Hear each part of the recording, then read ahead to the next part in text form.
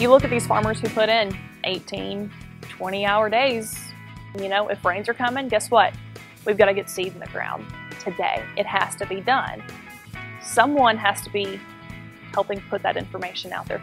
People don't understand where their food comes from, and I want to close that gap between the consumer and the farmer.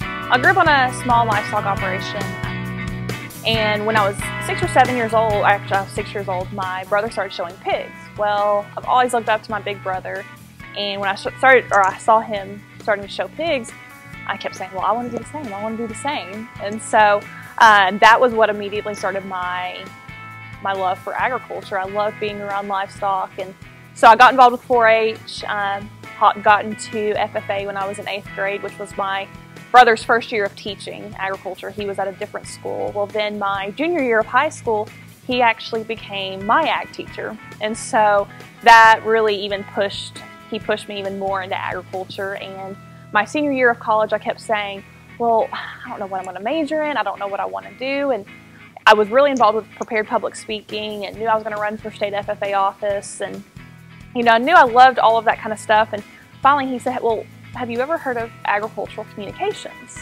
And it's a degree. And I said, no, well, and at that time it was still fairly new, and so, you know, not a lot of people had heard about it. So graduated from University of Arkansas, Bachelor's of Science in Ag Communications with a minor in Ag Education in May of 2013.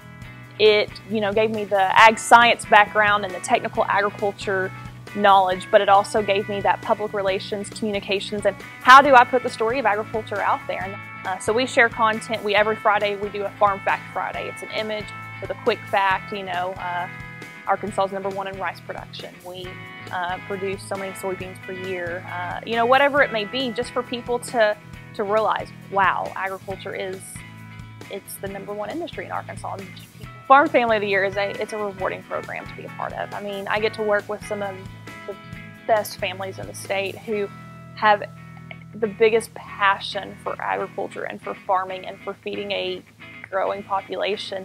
And to see them, I mean, day in and day out, the families are just, I can't say enough good about them. And the respect I have for them is out of this world. I was talking to our current Arkansas Farm Family of the Year, Nathan and Kristen Reed, and Kristen told me that Nathan will finish planting tonight. I was like, so you know roughly what time tonight? Nope, he'll be done by in the morning, so he may be working all night. And I already had a lot of respect for farmers and for what they did, but even more so now. This is just, like I said, it's turned into such a rewarding program to be a part of. This was actually my first opportunity to work with the high schoolers on social media.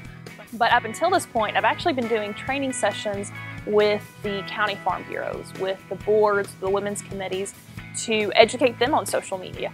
And so teaching them how to manage a Facebook page, what to post, what not to post, what are the good times of day to post. I mean, really getting into those nitty-gritty details for them, and teaching them the strategy behind Facebook and Twitter and Instagram. And that's been a really great opportunity to work with a group of people who didn't grow up around technology and social media, kind of like I did. And whereas, you know, the adults are, you know, they focus in a little bit more so, and with high schoolers, I'm like, hey, here's some candy. Eat some candy, we'll talk, let's communicate here.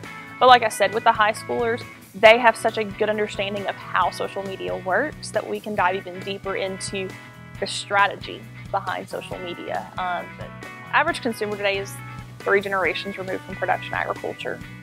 They think that you go to the grocery store and the food just magically appears there, that people just don't understand where their food comes from.